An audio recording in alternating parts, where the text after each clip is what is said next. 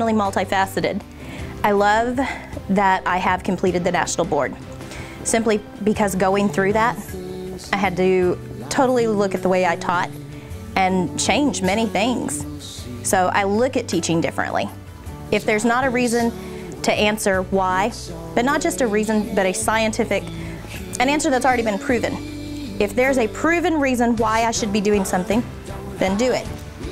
I'm not going to do a color sheet just because, we have 5 seconds, or 5 minutes. I don't spend my time with fluff. It's very much instructional time. But at the same time, I love teaching. I love to see the difference in the kids. They come in August, they're 5th graders, but they're babies. In May, they're bigger than me, they're taller than me, and, they're ready for middle school. So I get to see their change. I would consider my greatest accomplishment in the classroom the ability that I try and teach my students of accountability, because of course the goal is teaching them the content, but ultimately they need to be successful students and people for citizens as they would get older in life. The instance outside of the classroom, I would have to say, would be when I was a coach. I coached here at Central for 8 years, and 1 year stands out the most, and it was a group of girls that I had. They were a 7th grade basketball team, and we had a perfect season.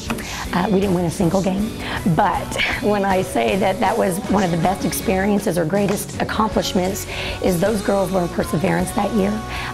They learned a lot, but boy, I learned a lot from them too. Kindergarten, it takes a long time sometimes to make small successes. So when they come back and they say, hey, I remember that gingerbread story that we read, and I remember going on the gingerbread hunt, that they always say that they may not know what you know, but they know what you feel. And my greatest accomplishment truly is that they know that I love them. They know that they felt love and happiness in this classroom.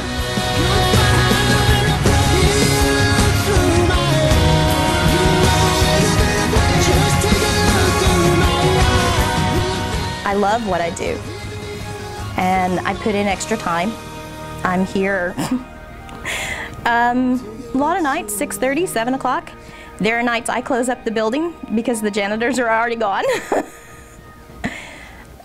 I do the extra because what's available in the resources by the teacher's guides and that comes with the textbooks, it's not enough.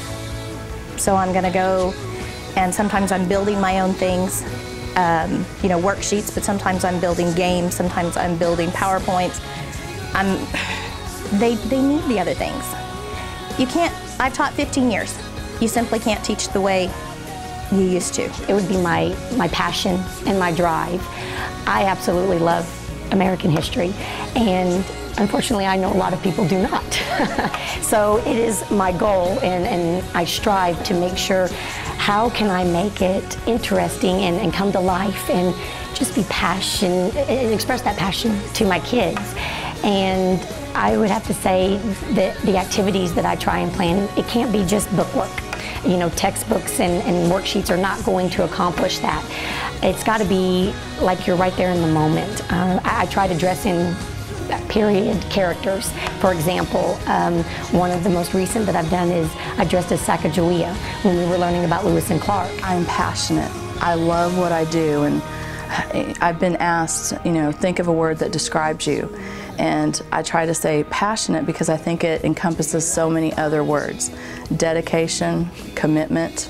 I love my job. I truly love working with the children and giving back to them. And then when they come back, again, like I said, they'll come back and give me lots. So I enjoy that.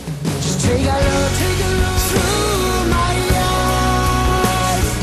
eyes. It doesn't really matter what they do in their future, as long as they're happy, they're healthy, and they're confident about what they're doing.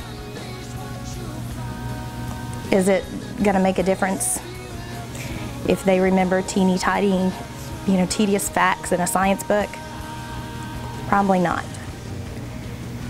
But I hope that they remembered, that I cared about them. I want them to remember me as a teacher that challenged them to do their best and go beyond the potential that they show me initially, but I also want them to remember me as a fair teacher. I was someone that I believe in them, that every kid can learn, and everyone does it in their own way.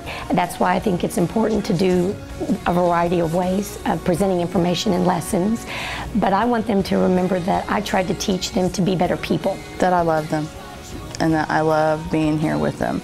So again, I'm very blessed. When I was diagnosed with breast cancer 2 years ago, I had former students that were seniors that came the day before I started my chemotherapy, and they came to give me hugs. And I always say, you reap what you sow. What comes around goes around. And I feel that the love I gave to them came back, and they were ready and willing to help me. So I had lots of cards and letters and pictures and prayers during that time, and I'm a survivor and I'm here today, and I think these kids and the kids that I had before is what got me here.